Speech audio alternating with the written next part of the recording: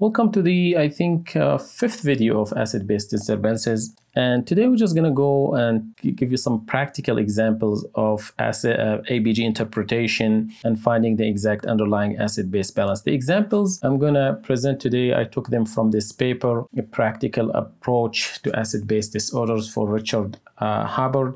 I'll put the link for this paper. It's free on the internet. You can download it and print it. In the description, I encourage all of you to read it. It's just a few papers and gives great information. All right, let's start. All right, so we have this ABG, pH 7.5, PCO2 of 20, bicarb of 15, sodium 140, chloride 103. So the first rule, pH is alkalosis, or alkaloric, or alkalemic. So this primarily explained by, of course, lower CO2, not low bicarb, right?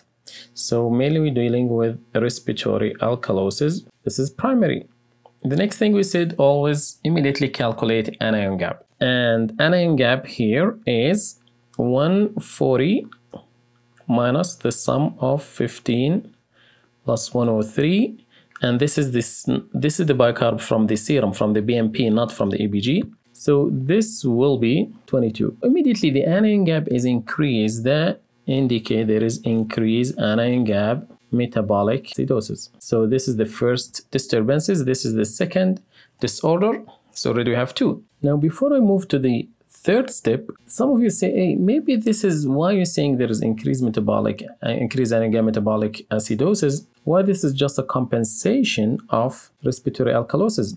Remember when we explained about the anion gap that the body does not respond to respiratory alkalosis by producing acid. It responds by losing bicarb, right? So increased anion gap metabolic acidosis indicate that there is acid production, whether this is endogenous or exogenous acid. That's why it's not a compensatory mechanism. So to compensate, we lose bicarb, not produce acids. Okay, the next step, this is 1, this is 2. The next step, we said, okay, the anion gap is 22. We subtract from that the normal bicarb. We measure the excess anion gap. The normal anion gap is 12.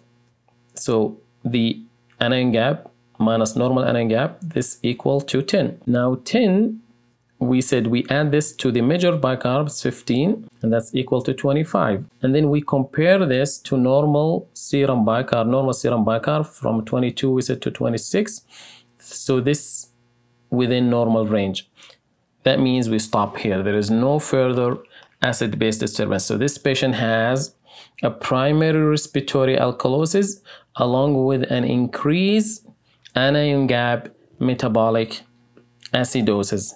And this case, such cases we see with salicylate overdose. If you remember that it causes increased anion gap metabolic acidosis and stimulate respiratory center, causing respiratory alkalosis. So see how following these rules 1, 2, 3 make things pretty straightforward and easy to interpret.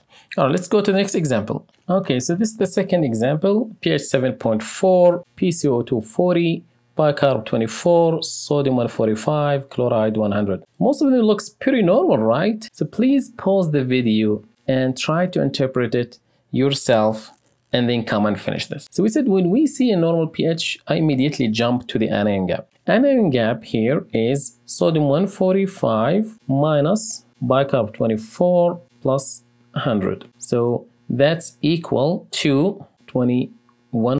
So there is increased anion gap. And we said when there is increased anion gap, especially above 20, there is increased anion gap metabolic acidosis regardless of the pH. And then we measure the excess anion gap, which is 21 minus 12, that is what? 9. And then we say, okay, now sum the excess anion gap to the measured bicarb, which is 9 plus 24, that's equal to 33. Compare this to normal bicarb. This is definitely more than expected normal bicarb, which we said the range from 22 to 26. That means there is metabolic alkalosis. Okay, so now we finish here. So there is increased anion gap metabolic acidosis along with the metabolic alkalosis. Can you guess what clinical example that could explain this? This patient has chronic CKD, chronic kidney disease, leading to chronic metabolic acidosis. And then he started vomiting. So this caused the acidosis. And then he started vomiting. And as you know, vomiting causes acute alkalosis, acute metabolic alkalosis. So the alkalosis, the acute alkalosis, cancel the acidosis. That's why the pH is normal. So if you look at this ABG just and don't think about it, say, oh, this looks pretty normal. But when you go to systematic, we figured out that there is increased anion gap metabolic acidosis and acute metabolic alkalosis. That's why it always has to be systematic. Let's go to next example. Okay, so this patient has a pH of 7.50, PCO2 of 20, bicarb 15, sodium 145, chloride 100. And remember, the bicarb we have in these examples are coming from the serum bicarb that we get it from the dissolved CO2 with the CMP and BMP as we explained before. So this is toward the alkalemic or alkaloric side. Okay, let's go systematic now. And what can explain it? The CO2 abnormality or bicarb abnormality, definitely it's primarily explained by the carbon dioxide, right? We said it's an inverse relation between partial pressure of CO2 and pH. So this is primarily respiratory alkalosis. Okay, so we figured this out. This is number one. Then number two, we jump to the anion gap. Anion gap is 45 minus 100 plus 15, that's equal to 30. Okay, so there is increased anion gap metabolic acidosis. And the reason we said when there is always anion gap, especially above 20, anion gap never a compensatory mechanism. We explained that to compensate for respiratory alkalosis, the body make you lose bicarb, right? Not produce acids. And that's why when you see the anion gap, we'll say there is an increased anion gap metabolic acidosis. The third thing we said, measure excess, what we call excess anion gap, which is equal to 30 minus normal anion gap for the sake of these examples, 12. That's what I use in our hospitals. So that means 18. And then we sum this 18 to the bicarb value we have here plus 15, that's equal to 33. Okay, 33 compared to normal bicarb, it's bigger than the normal bicarb, is 22 to 26. That means there is associated metabolic alkalosis. So this patient has three disorders: primary respiratory alkalosis, increased anion gap metabolic acidosis, and metabolic alkalosis. And this ABG was taken from a patient who was alcoholic, having alcoholic ketoacidosis, who was vomiting, and he was having bacterial pneumonia. And that's why he was hyperventilating, causing the bacterial pneumonia, caused respiratory alkalosis, vomiting caused metabolic alkalosis, and alcoholic ketoacidosis caused increased anion gap metabolic acidosis. It's important so far for these examples that you cannot have more than 3 disorders, metabolic acid-based disorders. For respiratory, you only can have one, either respiratory alkalosis or respiratory acidosis. While the metabolic, that's when you can have 1 or 2. Metabolic acidosis and alkalosis can coexist. So then this is a clear example. And you will see examples that whereas anion gap and non-anion gap metabolic acidosis exist. All right, let's move to the next example. All right, so this patient has pH of 7.15, PCO2 15 millimeter Hg, bicarb 5, sodium 140, and chloride 110. Okay, let's go systematic. So this is pH is low. This is acidemic or acidotic. Primary disorder explained by bicarb, of course. So this is primarily metabolic acidosis, right? This is the primary disorder, and clearly the CO2, partial pressure of CO2 is trying to compensate, and this is a clear example that the body cannot fully compensate for pH.